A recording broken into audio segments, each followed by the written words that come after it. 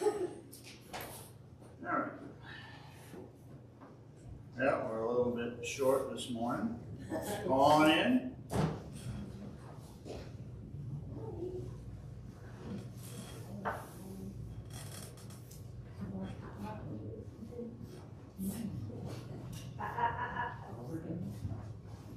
Opening scripture this morning is coming from Psalm 68:18. Psalm 68:18. You ascended on high, leading a host of captives in your train, and receiving gifts among men, even among the rebellious, that the Lord God may dwell there. Let's pray. Dear Father in heaven, we thank you for this day you've given to us. We thank you for your Son Jesus for coming to this earth to live an example, live a life, an example for us. Thank you for his awesome sacrifice. Thank you that he is alive and sitting at your right hand. Father, we ask that you forgive us for our sins. You know we do fail. We are. Pray that you would be with us as we go through the service. We may do things and say things that would be pleasing in your sight. In Christ's name we pray. Amen. First song this morning is number 610. And then we'll transition right on over to 611. And if I didn't do that, probably people would just have a shock, heart attack or something. But anyway.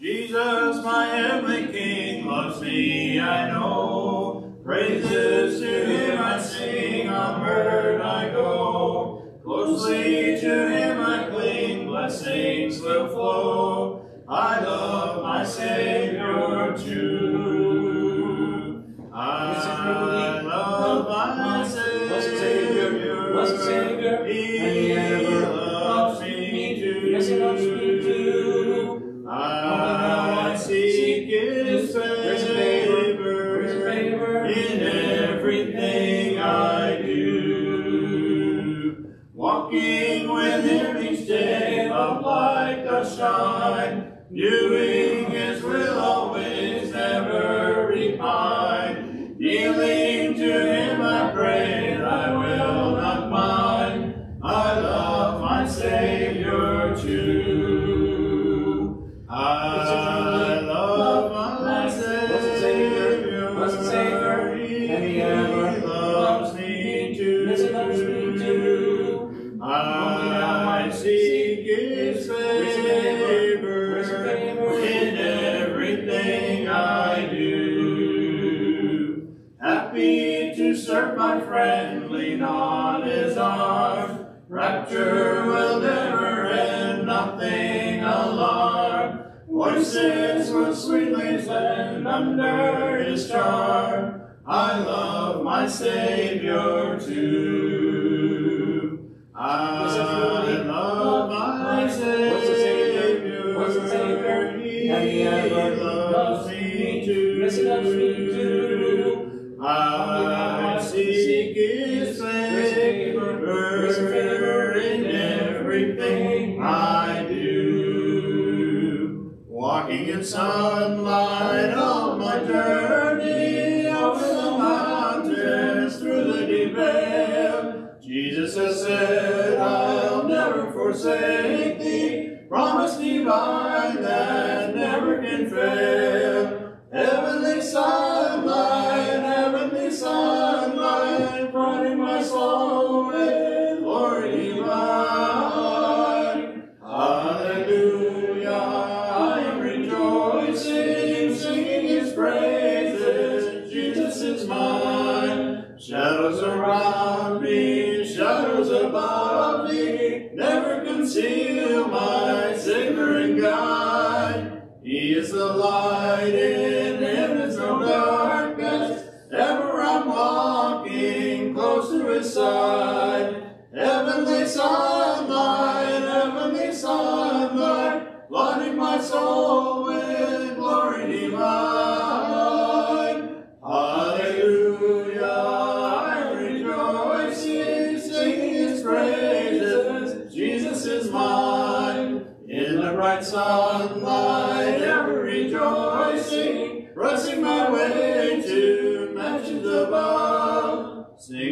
praises. Gladly I'm walking in sunlight, sunlight of love. Heavenly sunlight, flooding my soul with glory divine. Hallelujah, I am rejoicing, singing his praises. Jesus is mine. 525 if you're in the book.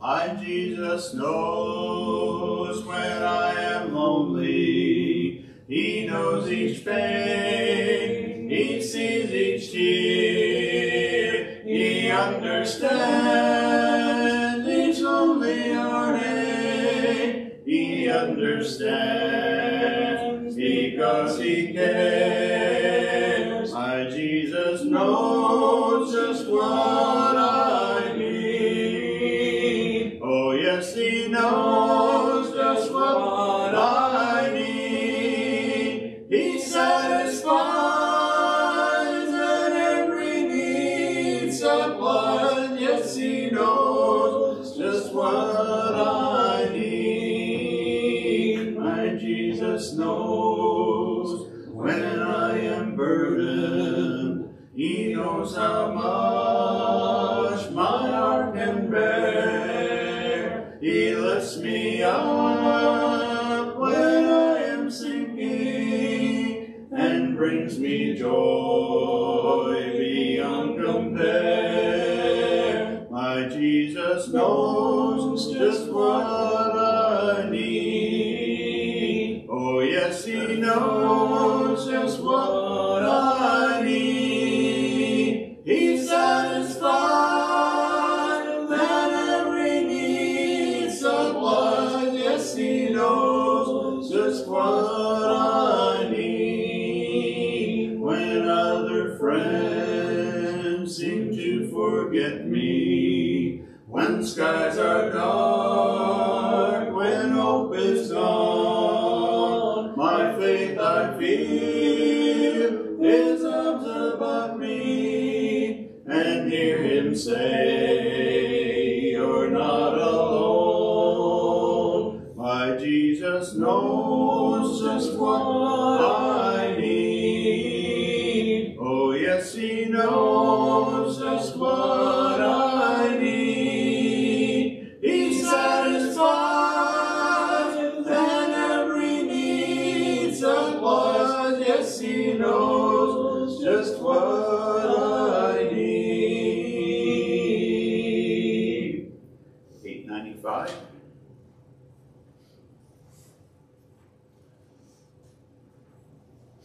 You can mark in your book, if you're marking your book, just 662. If you're using a book. Don't hear too many pages rustling anymore. I don't know, I'm so old school, I don't know.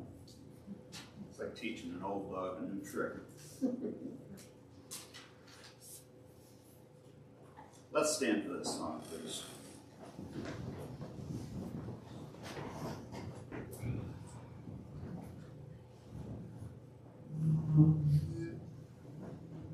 I'd like to stay here longer than the allotted days and watch the fleeting changes of life's uneven ways. But if my Savior calls me to that sweet home on high, I'll live with him forever in glory by and by. Oh yes, I'll live in glory, living by and by. I'll tell and sing love story, tell love story there on high. There with my dear Redeemer, there no more to die. Oh yes, I'll live in glory by and by. I want to be of service along this pilgrim way and lead the lost to Jesus as fervently I pray. As day by day I travel, I'll keep him ever nigh and live with him forever in glory by and by. Oh yes, I'll live in glory, living by and by. I'll tell and sing love story, tell love story there on high. There with my dear Redeemer, there no more Lord to die. Oh yes, I'll live in glory, by and by. The end I know is nearing, by faith I look away to yonder home supernal, the land of endless day. I'll cling to him forever and look beyond the sky and live with him forever in glory by and by. Oh yes, I'll live in glory by and by. I'll tell and sing love story, tell love story there on high. There with my dear Redeemer, there no more to die. Oh yes, I'll live in glory by and by. Please be seated.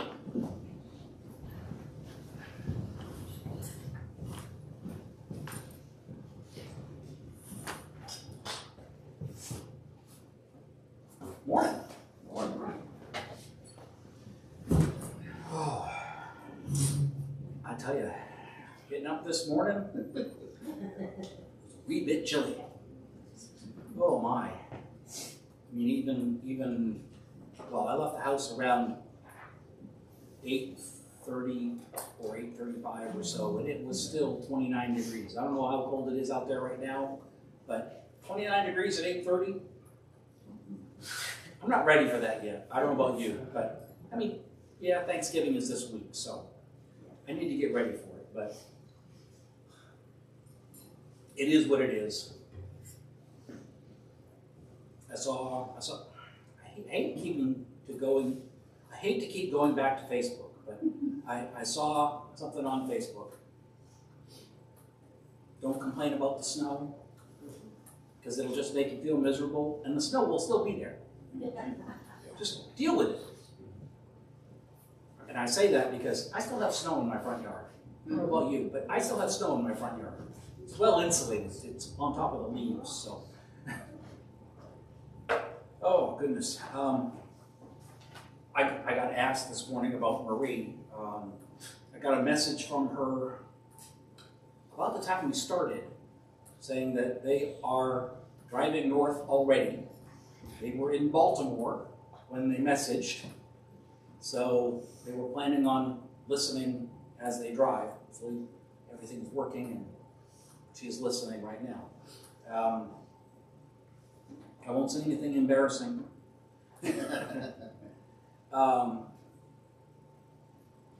So they should be up here before Wednesday. They're going to travel as far as Connecticut and then pick up Carolyn and finish the trip either tomorrow or the next day, one or the other, depending on how much they need to rest. Oh, let's see, what else is going on? Singing snack tonight.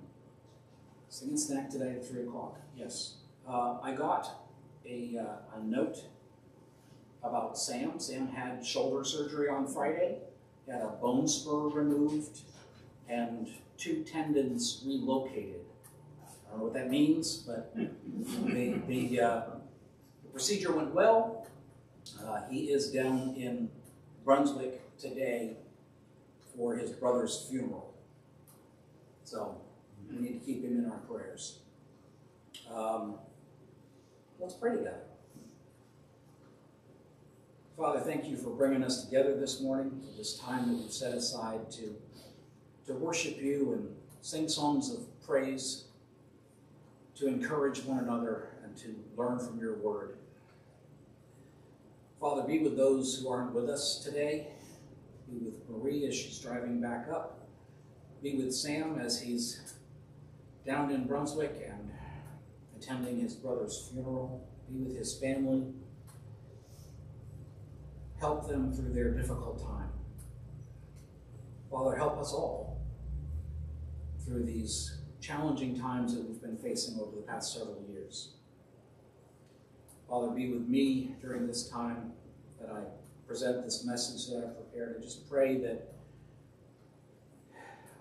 I speak your words in spite of my weakness, and that your message shines through. Father, most of all, I thank you for your Son, Jesus. It's in his name that I pray. Amen. I think most of you know that I spent more than 20 years in the Air Force.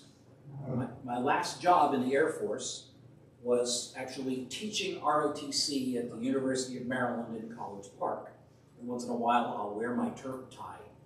It's not very often, but I do wear it on occasion. Now, one of the things that we had to do as officers at the ROTC detachment was evaluate the 4-year scholarship applicants. The students would apply for the scholarship, and they would include a resume of their accomplishments during their time in high school. One of the things that we looked for was indicators of the students being responsible for things that were unusual for people of their age. For instance, male applicants, we looked for students who achieved a reasonably high rank in Boy Scouts, and Eagle Scouts were, you can't get any higher than Eagle. And the Eagle Project, what they actually did on their Eagle Project, was also important to look at. That's usually a sign that they're willing to take on a lot of responsibility and at least had some leadership potential and experience. We also looked at social responsibility, like volunteering their time to support some selfless cause or something along those lines. Now, looking back at most of the scholarship students that we had that I can remember, many of them have actually done pretty well during their time in the Air Force, and many of them remain in the Air Force today. I hate to say this, but around 15 years later, yeah, it's getting there. I guess they're probably going to stay for 20. I mean, if they stayed for 15, they're going to stay 5 more years. We'll see. I think we all have the potential to do well in most situations. Not all of us are cut out for everything, though. I mean, not everyone has to go to college after high school. You don't need to go to college to do well in life. We're all different. We all have different abilities, different strengths, and different weaknesses. I was always good in math and science in school, but sports was never my strong suit.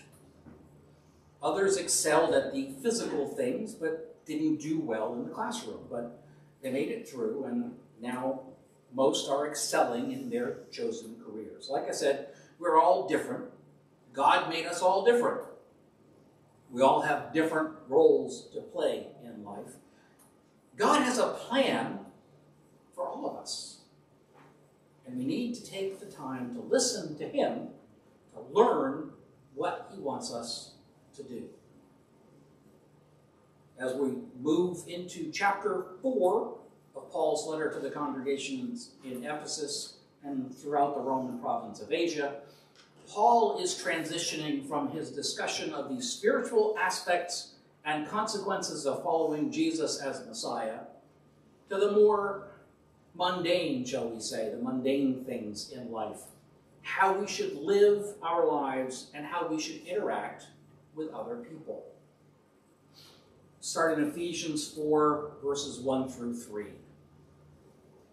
I, therefore, a prisoner for the Lord, urge you to walk in a manner worthy of the calling to which you have been called, with all humility and gentleness and patience, bearing with one another in love, eager to maintain the unity of the Spirit in the bond of peace.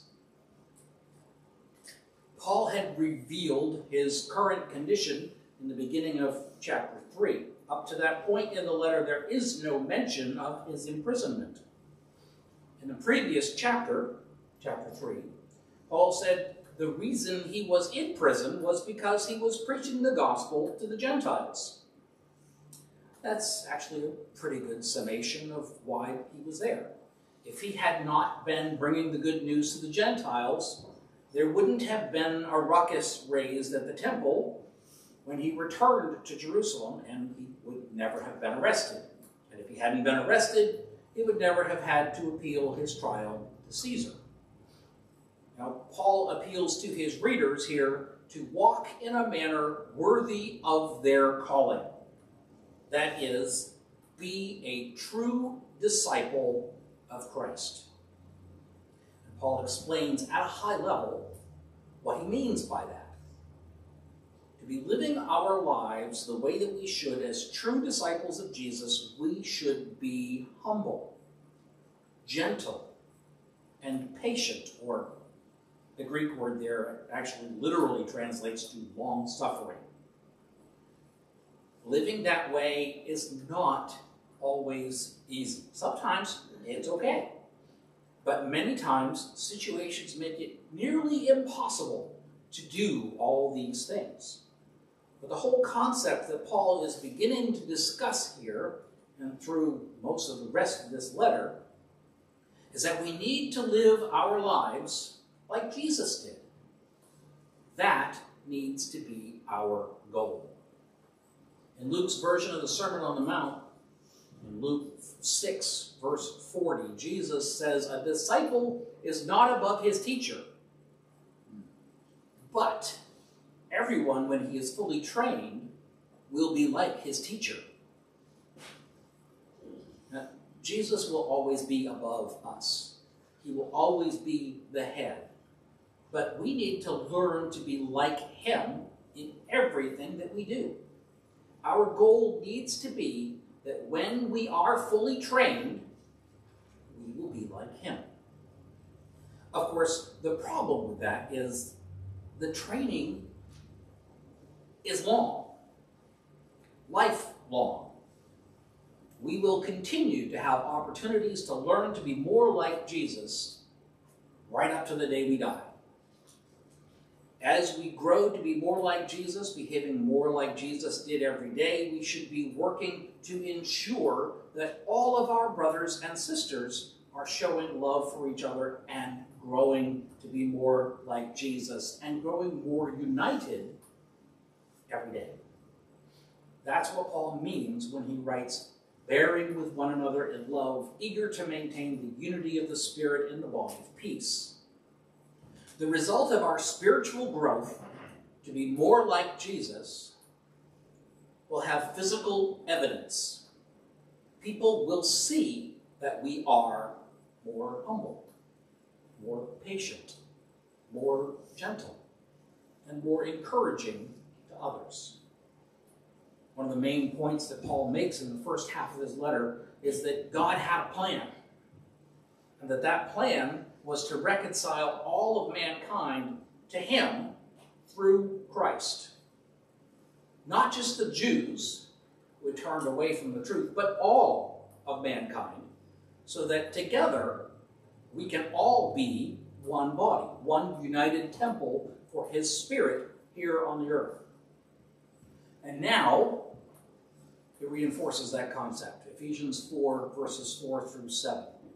There is one body and one Spirit, just as you were called to the one hope that belongs to your call.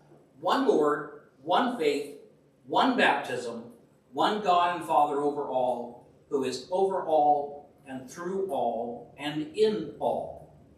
But grace was given to each one of us according to the measure of Christ's gift. Paul points out 7 things that should bring us all together as Christians. First, that we are one body, as he pointed out previously by saying that we are all each individually being included in the building of the temple of God's Spirit.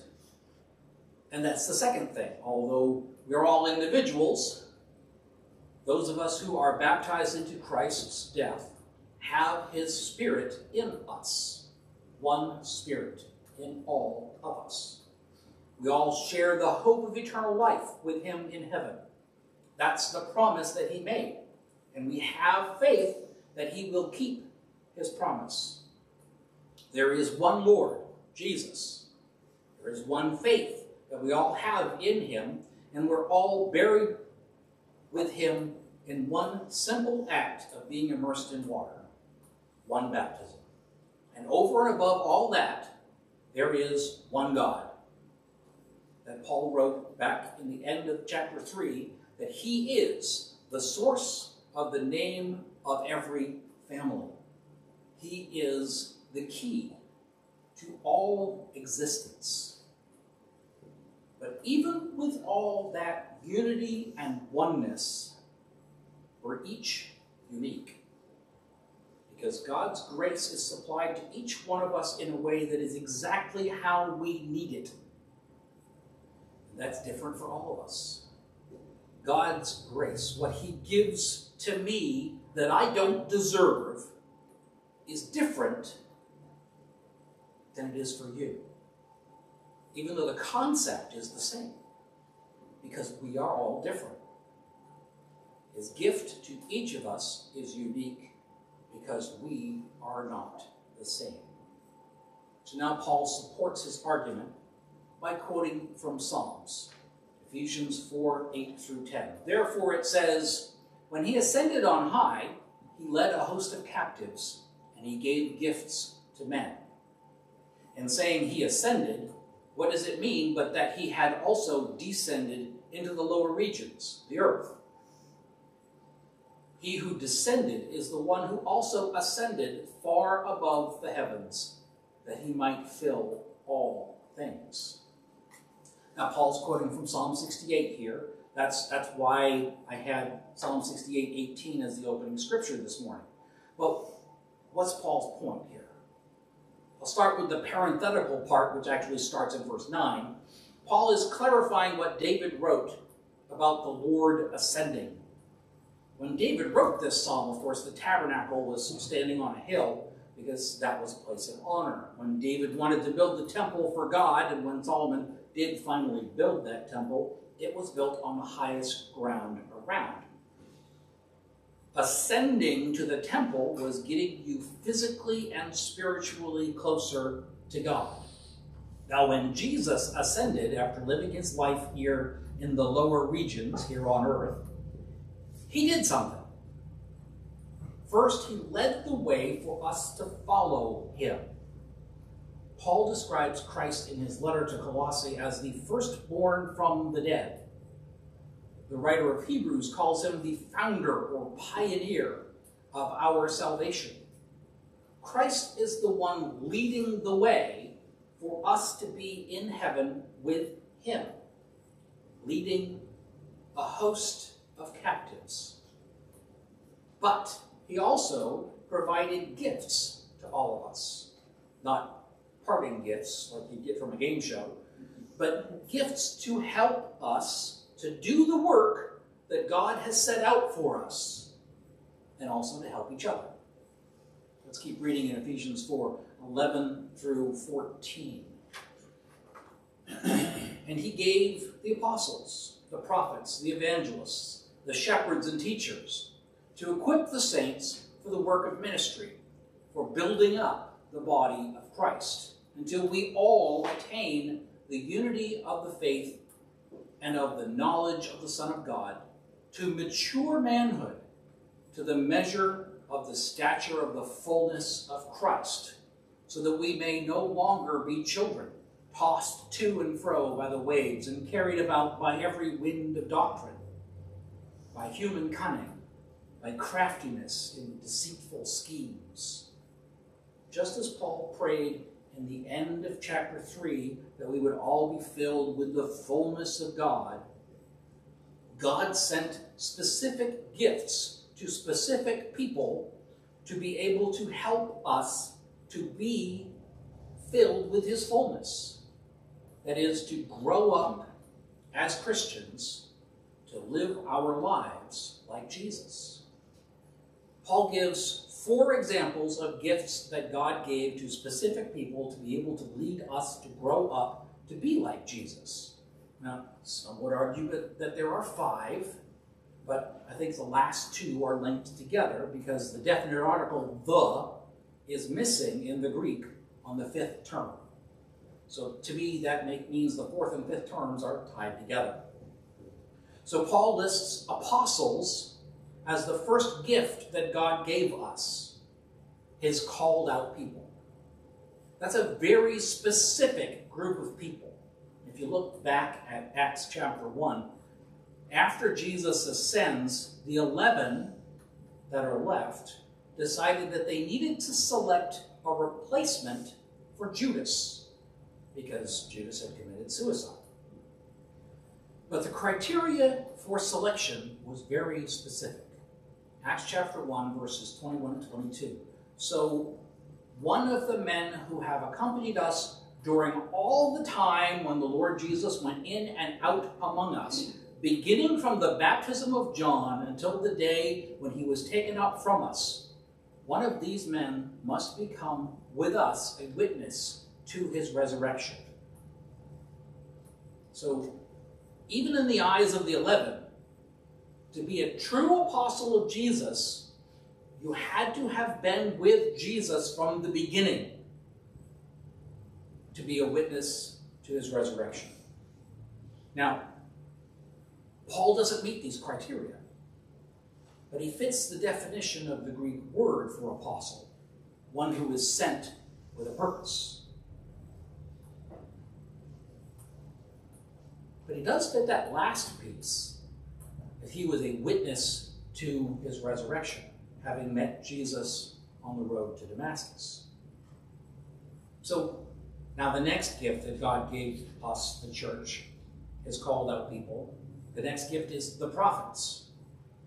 Now these, I think, as opposed to the prophets that Paul referred to earlier as the foundation of God's temple of believers, these are the first century prophets. These are the people who verified God's word to believers and spoke God's truth to them. The third gift from God is evangelists. We use this word a lot, but this word is actually only used 3 times in the New Testament.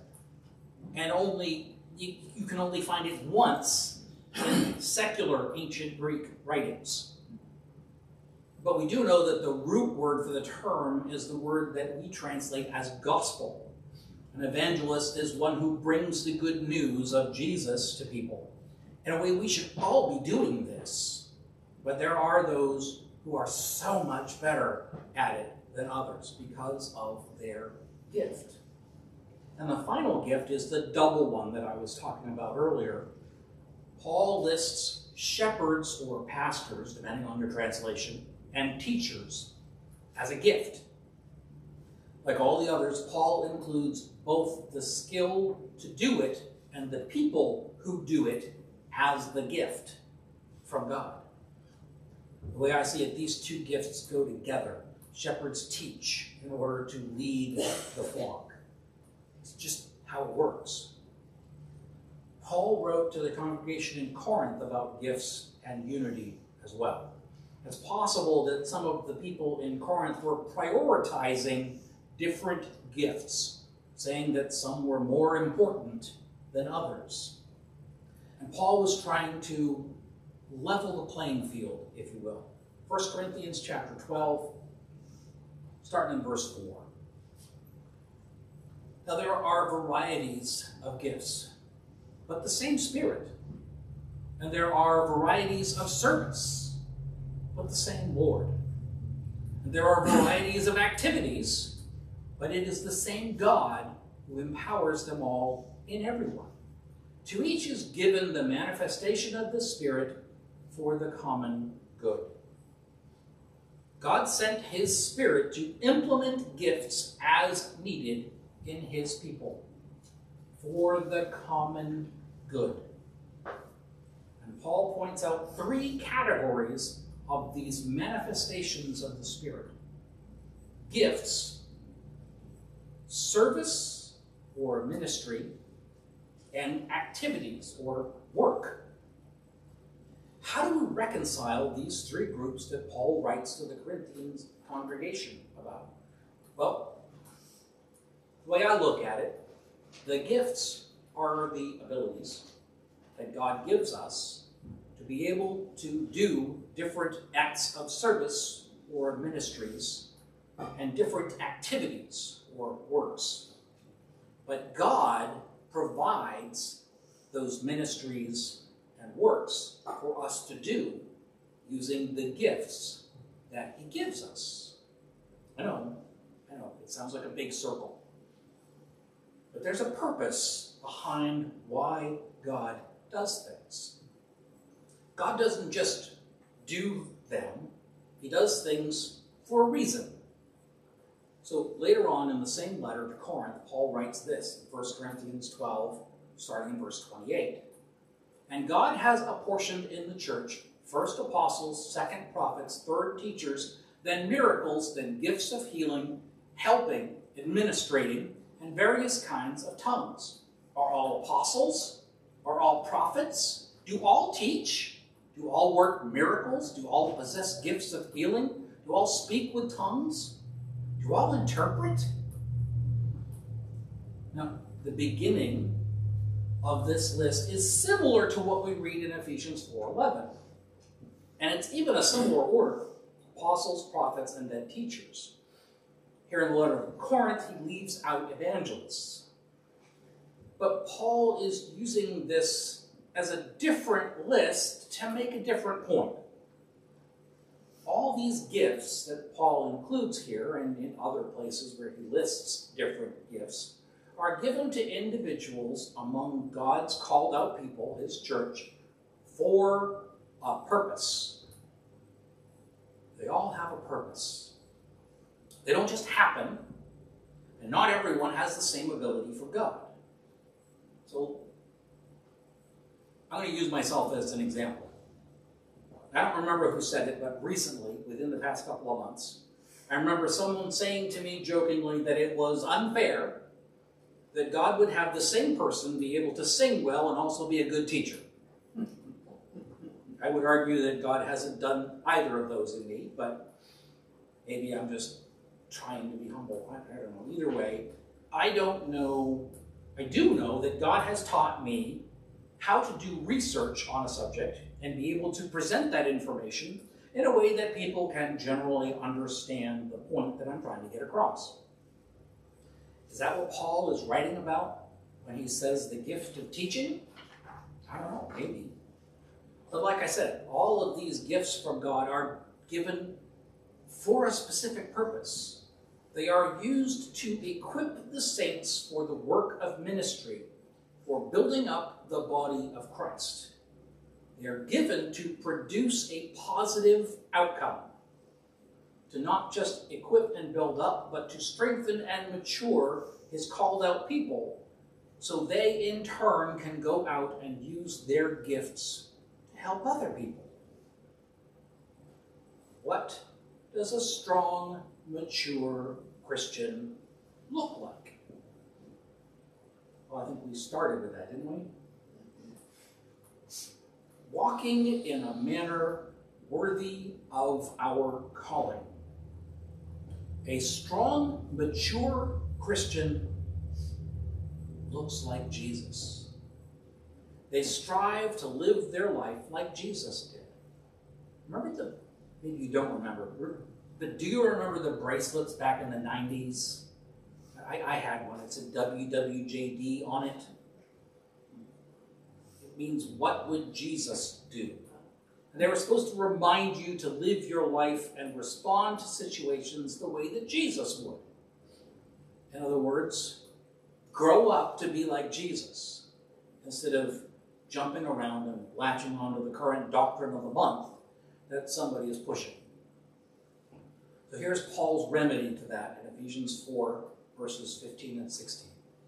Rather, speaking the truth in love, we are to grow up in every way into him who is the head, into Christ, from whom the whole body, joined and held together by every joint with which it is equipped, and when each part is working properly, makes the body grow so that it builds itself up in love. Instead of being led astray by the doctrine of the month, we need to be mature and grow up to be like Jesus. Paul uses the same analogy here that he uses in his letter to Corinth about the church being a body.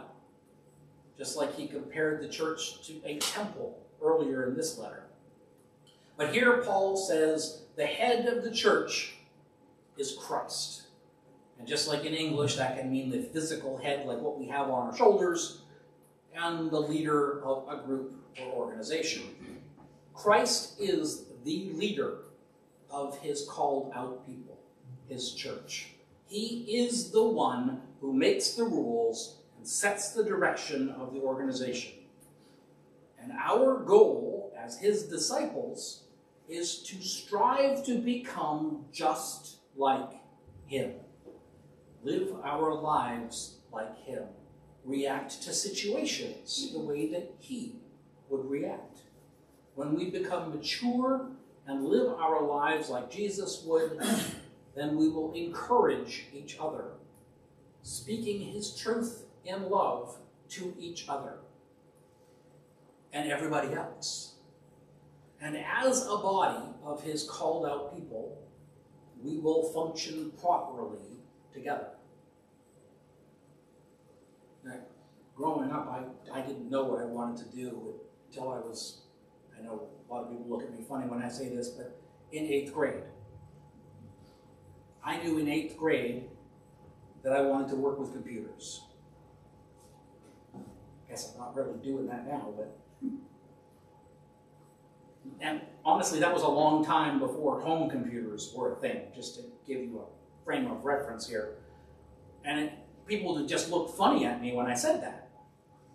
But God had given me the ability to be good at both math and science, and that lent itself to being good with computers. He made it so that I could learn things quickly.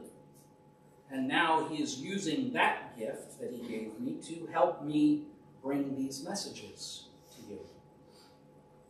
We all have gifts. Sometimes it takes us 50 years to figure out what those gifts are and how to use them the way that God wants us to, but we all have gifts. The biggest gift that God has given to anybody is the gift of salvation. He sent his Son to die because of our sins. And his blood covers those sins. You can accept his gift of salvation if you believe Jesus died for your sins and you're willing to turn away from them. And then you can be immersed in water, baptized to wash away those sins, and you can start your new life working towards doing God's will. If you want to know more about that, or if there's something that we can help you with, come talk to me. Let's stand together.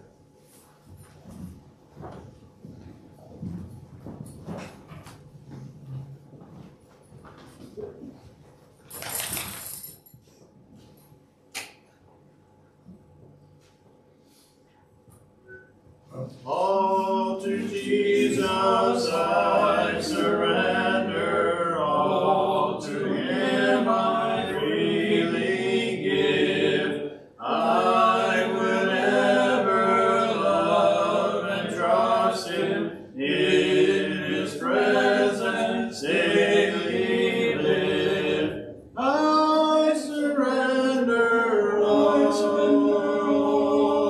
I surrender all to thee, my blessed Savior. I surrender all to Jesus I surrender. Humbly at his feet I bow. Worldly pleasures all forsaken, take me, Jesus, take me now. I surrender all. I surrender all to thee, my blessed Savior. I surrender all to Jesus I surrender. Lord, I give myself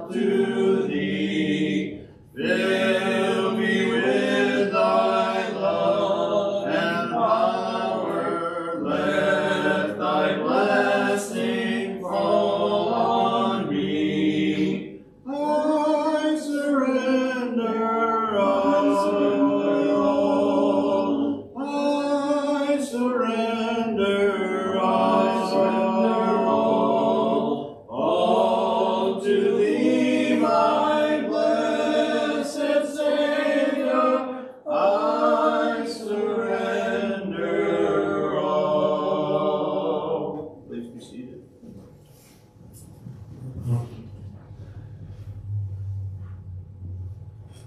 Page 76 will be a song to help us prepare our minds for the Lord's table.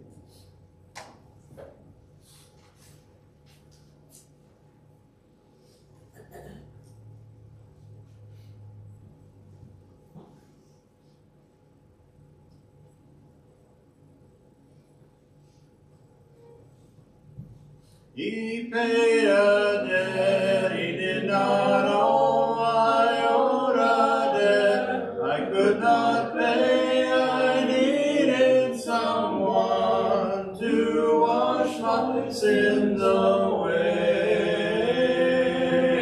And now I sing a brand new song, Amazing Grace. Christ Jesus paid the debt that I could never pay.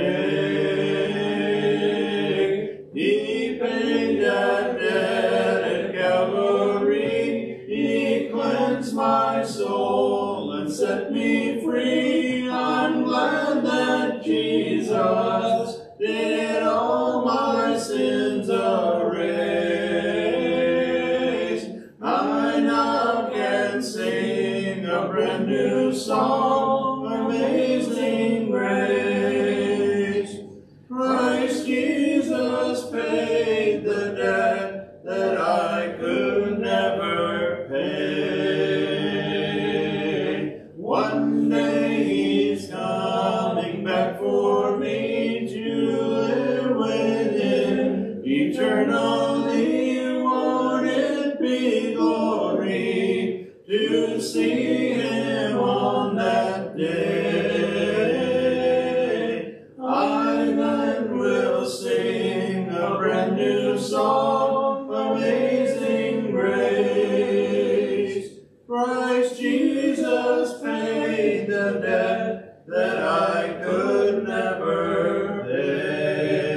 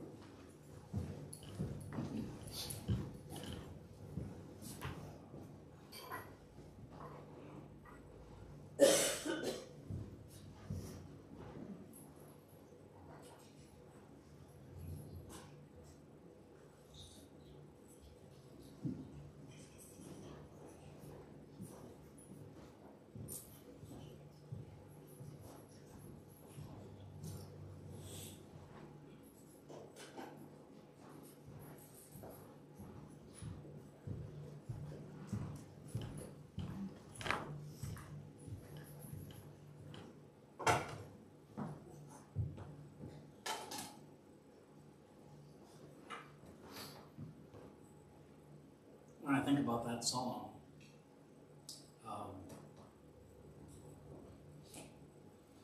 all I can think of is financial freedom. And I mean, and when Paul writes about it, he uses accounting terminology, talking about how we're in the red when it comes to our relationship with God. And the sacrifice of Jesus lines out that red in the ledger. It just crosses it off so that that debt is forgiven. I mean, Jesus tells several parables about forgiving financial debt to people. He was trying to prepare them for what he was about to do for everybody. pray for the bread. Father, we thank you for the sacrifice of your Son, Jesus, on the cross as a payment for our sins. We thank you for this bread that reminds us of his body on the cross. We pray that we can live our lives in a manner worthy of your calling. In Jesus' name, amen.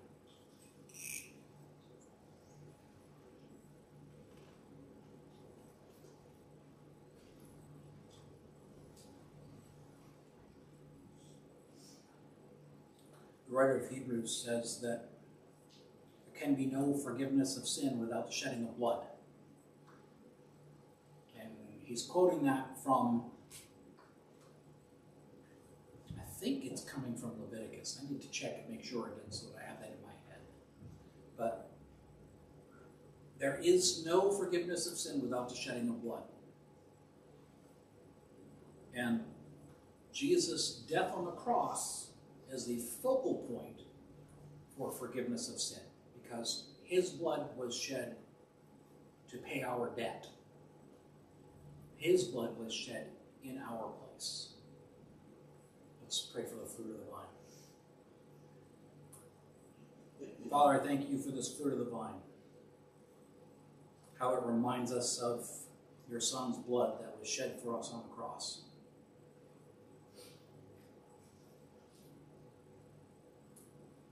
Father, we thank you for his death.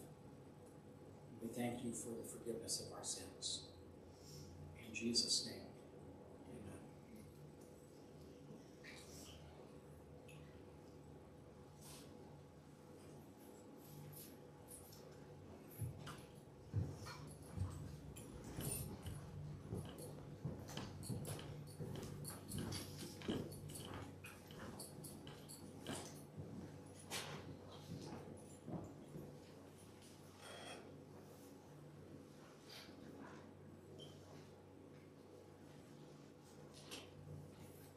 Or 64.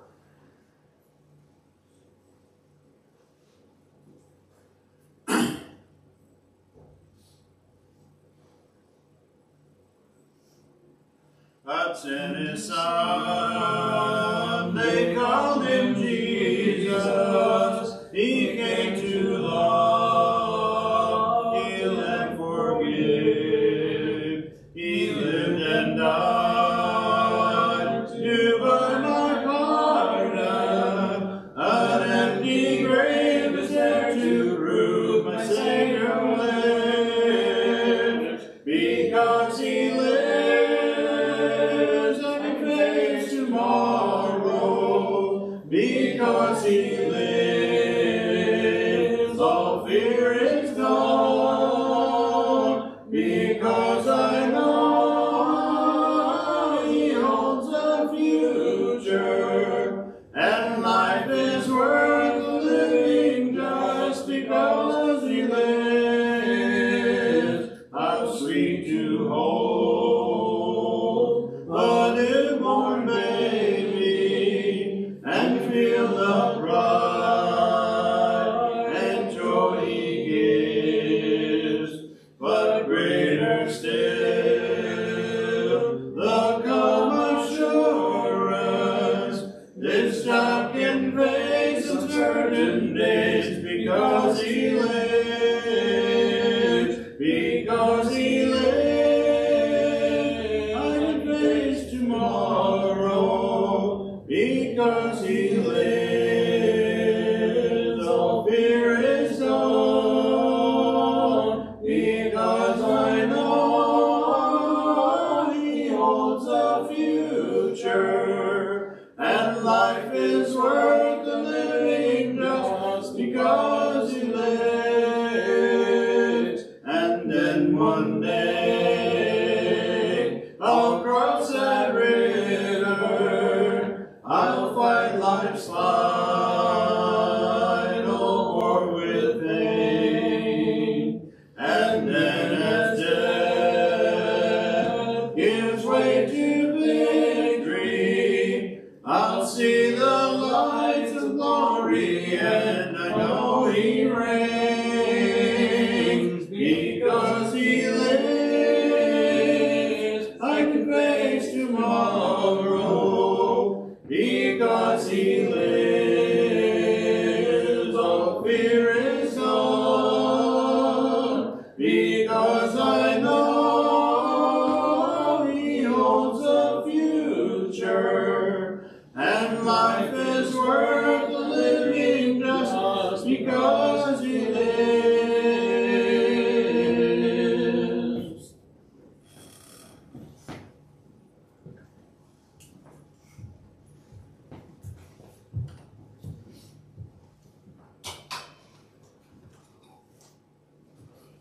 We are blessed.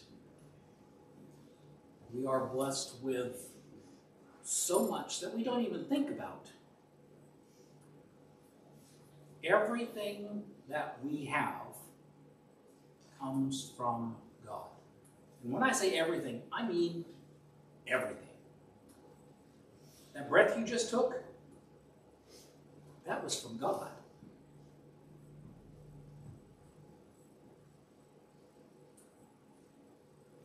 Think about that. I had to bite my tongue. I was going to say a different phrase. Let that sink in. Sorry. But we have more than we need. God has blessed us with more than we need. He gives us what we need and more. So this is our opportunity to give back to Him. Give back to the work that we do here, to encourage others to follow Him. Let's pray together. Father, we thank You for Your blessings. We thank You for everything that You give to us and everything that You do for us, Father. Father, we pray that we can give back with a cheerful heart, that we can use these funds wisely to encourage others to follow You. In Jesus' name, amen.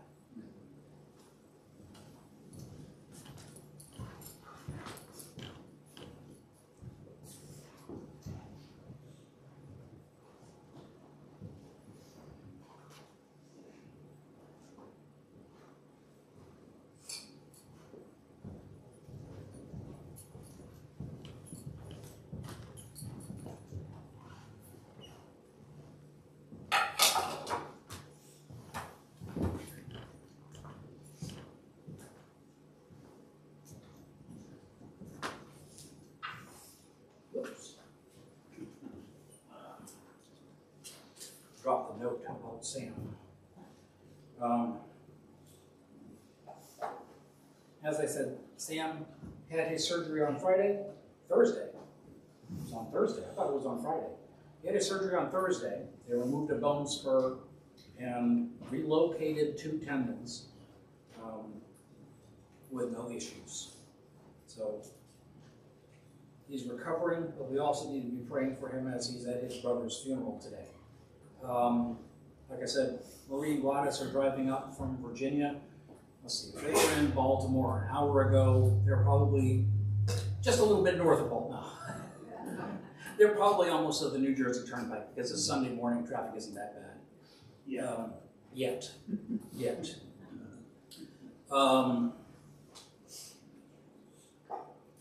going to get a text message. She's going to say, no, we weren't. That's okay.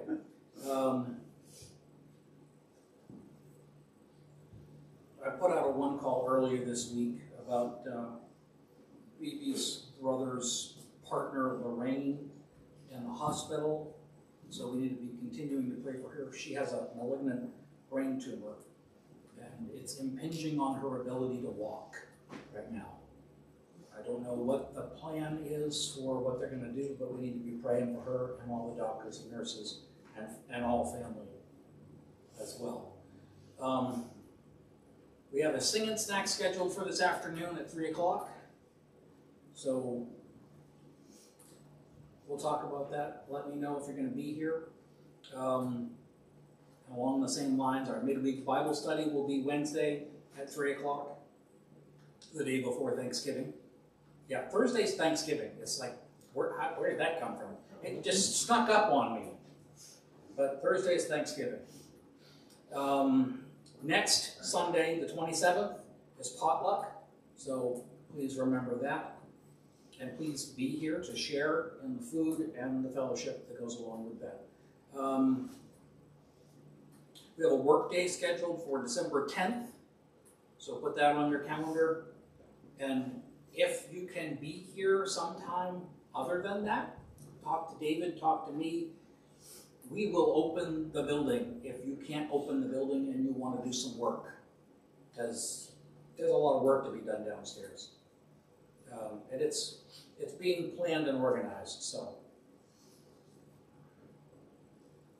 Oh, what else do we need to be concerned about? Oh, I skipped the Ladies' Fellowship on December 3rd, the first Saturday of the month, starting at 9:30 in the morning here at the building. Ladies' Fellowship, December 3rd. Anything else we need to mention? I guess prayers for me because I'm in the preliminary stages of working on a major project within the state, so could be big. Dealing with state bureaucracy also. Yes. Yeah. But yeah, definitely. And from I don't. Is this the project that we've talked about? Yeah, on Swan. Yeah. It is a big deal. So definitely be praying for Jonathan as he works on this major project with the state.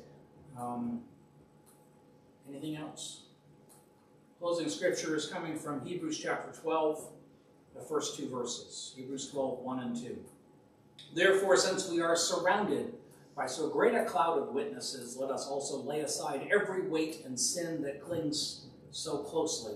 And let us run with endurance the race that is set before us, looking to Jesus, the founder and perfecter of our faith, who for the joy that was set before him endured the cross, despising the shame, and is seated at the right hand of the throne of God. Let's pray together. Father, thank you so much for bringing us together today. Thank you. Just thank you. Thank you for all the blessings that you give to us, Father. You do so much for us. You give us so much. Father, help us to share those blessings with others. Help us to forgive others the way that you forgive us. Help us to encourage others to turn to you. Help us throughout this week, Father, to be a good example of Jesus to the world. Help us to be truly thankful for all the blessings that you have given to us. Protect us from harm, Father, and from the evil one. Help us to do what's right. In Jesus' name.